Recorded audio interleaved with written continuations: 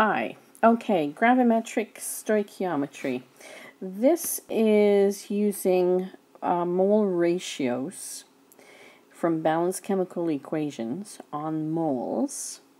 However, we're given grams as a starting place, and we want to finish with grams. So we're going from mass to moles, converting to moles of another substance, and then to grams of another substance. This is a typical style chemistry question. So it's the process for calculating the mass of reactants or products.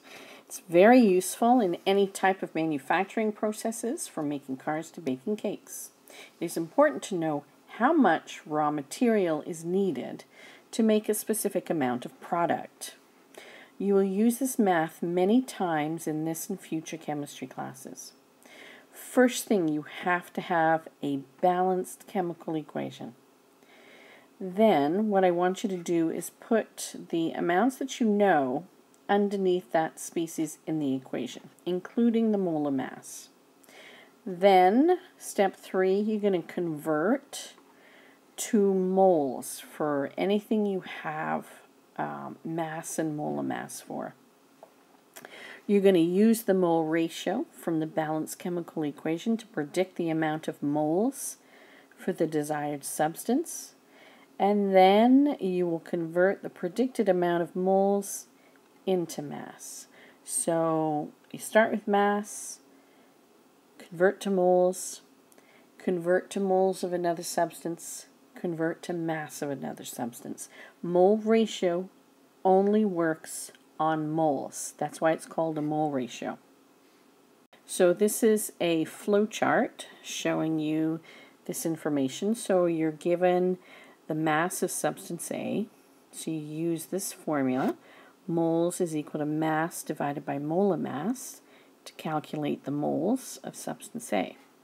Then, using your mole ratio, here's your mole ratio, you can convert from substance A to substance B. Once you have the moles of substance B, now you can rearrange the equation to solve for mass of B, and then that's your answer. And A and B could be reactants or products. The question will tell you what you're looking for. So let's do an example. Carbon dioxide produced by astronauts can be removed with lithium hydroxide. The reaction produces lithium carbonate and water. An astronaut produces an average of 1 × 10⁻³ grams, or a kilogram, of carbon dioxide per day. What mass of lithium hydroxide should engineers put on board a spacecraft per astronaut per day? Now this is pretty important.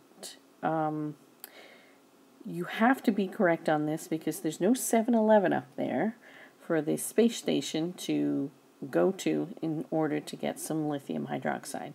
So when you send your astronauts up, you need to make sure that they have everything they need.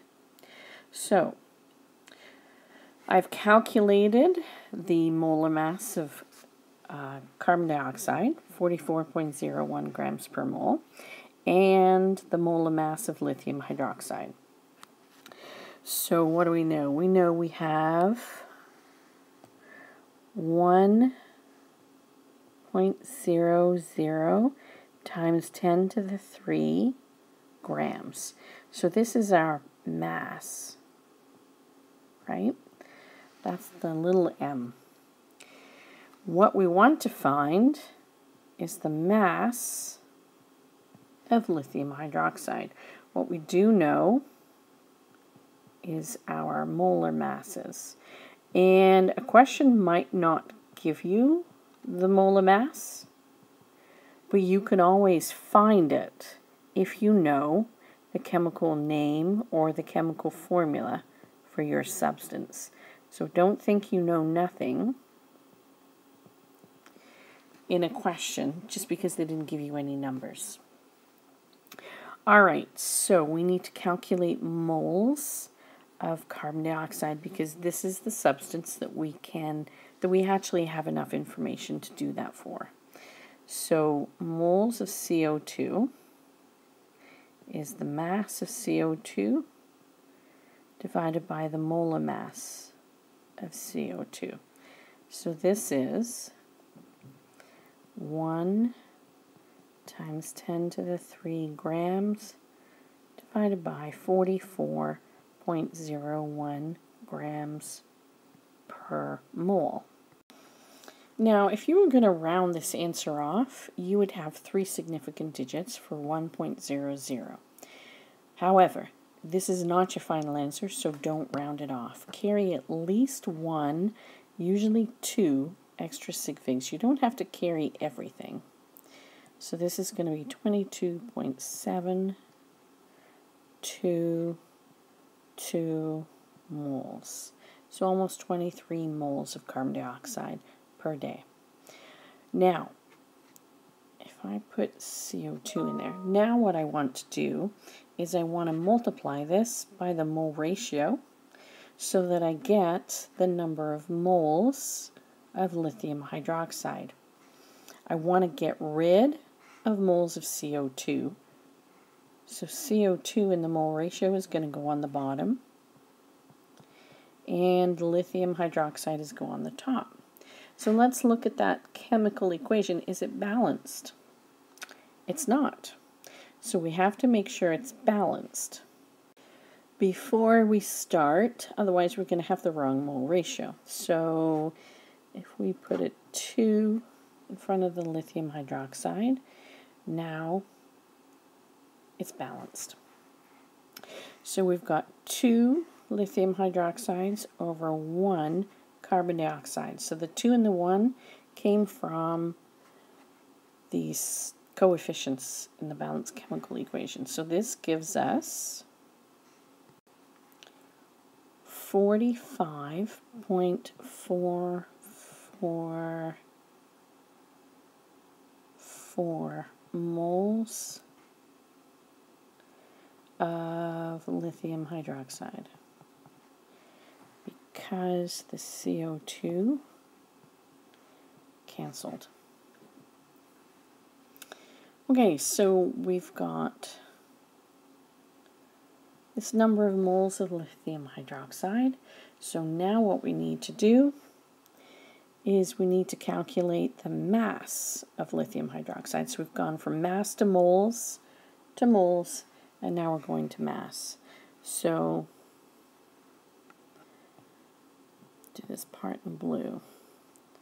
Mass of lithium hydroxide is going to be equal to the moles times the molar mass. So 45.444 moles times 23.95 grams per mole. So moles cancel, we're left with grams. So 1088.39 grams. Now, that's how much lithium hydroxide per day. So let's round that off. We can only have 3 significant digits.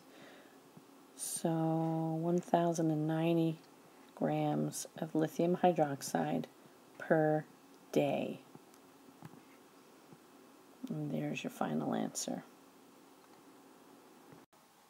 So for each astronaut, each day we will need just over a kilogram of lithium hydroxide. So the engineers must put 1090 grams per astronaut per day to use up all of the CO2 they produce. Okay, let's do another example. Sometimes we're not actually asked for the mass for our answer. Sometimes we're asked for the number of molecules instead, but you still need to find moles first. So this is an example of when we would have to use Avogadro's number. So passing chlorine gas through molten sulfur produces liquid disulfur dichloride. How many molecules? So that's big N. How many molecules of chloride, or let's just say chlorine, react to produce 50 grams of disulfur dichloride? So how many molecules of chlorine react to produce 50.0 grams of disulfur dichloride? The molar mass of this is 35.02 grams per mole. So in this question, we're starting with our product and working backwards to a reactant. So you can go from reactant to reactant, reactant to product, product to reactant, product to product. Okay, so we can calculate the moles because we have mass and molar mass. But we don't know anything else right now about chlorine, or do we? We can easily find a molar mass, but we don't need to find mass. What we do know is we know Avogadro's number, and that is 6.02 times 10 to the 23 molecules, because it's Cl2, per mole. So let's figure out our moles first. So moles S2Cl2 is mass divided by molar mass. So 50 grams divided by 135.02 grams per mole. So this is 0.370316 moles of S2Cl2. We've got 3 sig figs in the mass, 5 in the molar mass, so I'm going to carry at least 4 significant digits here. So we've got moles of disulfur dichloride, so now we need to convert this to moles of chlorine. So we use the mole ratio. We want S2Cl2 to go on the bottom. We want Cl2 to go on the top. That way S2Cl2 cancels. So what you want goes on top, what you don't want, what you want to get rid of goes on the bottom. So the numbers are 1 to 1. So we can cancel. Now, you have to show this step. You can't just say, oh, I can look at that and see it's 1 to 1, so therefore it's 0.37, whatever. You can't do that. You have to show your work. So we have 0.370316 moles of chlorine. Now, we've got moles of chlorine. We can find the number of particles. So moles times the molar mass, 0.370316 times Avogadro's number, molecules of Cl2 per 1 mole. So moles cancel and we're left with molecules. So 2.23 times 10 to the 23 molecules of chlorine. So there's your answer. We need 2.23 times 10 to the 23 molecules of chlorine to produce 50 grams of disulfur dichloride. So finish this off with a nice statement. So 2.23 times 10 to the 23 molecules of chlorine are needed to react to produce 50 grams of disulfur dichloride. So This is how you calculate using gravimetric stoichiometry. Usually we go from grams to moles to moles to grams. In this case, we go to molecules as well. So, balance your chemical equation, calculate moles. First two steps. You got this.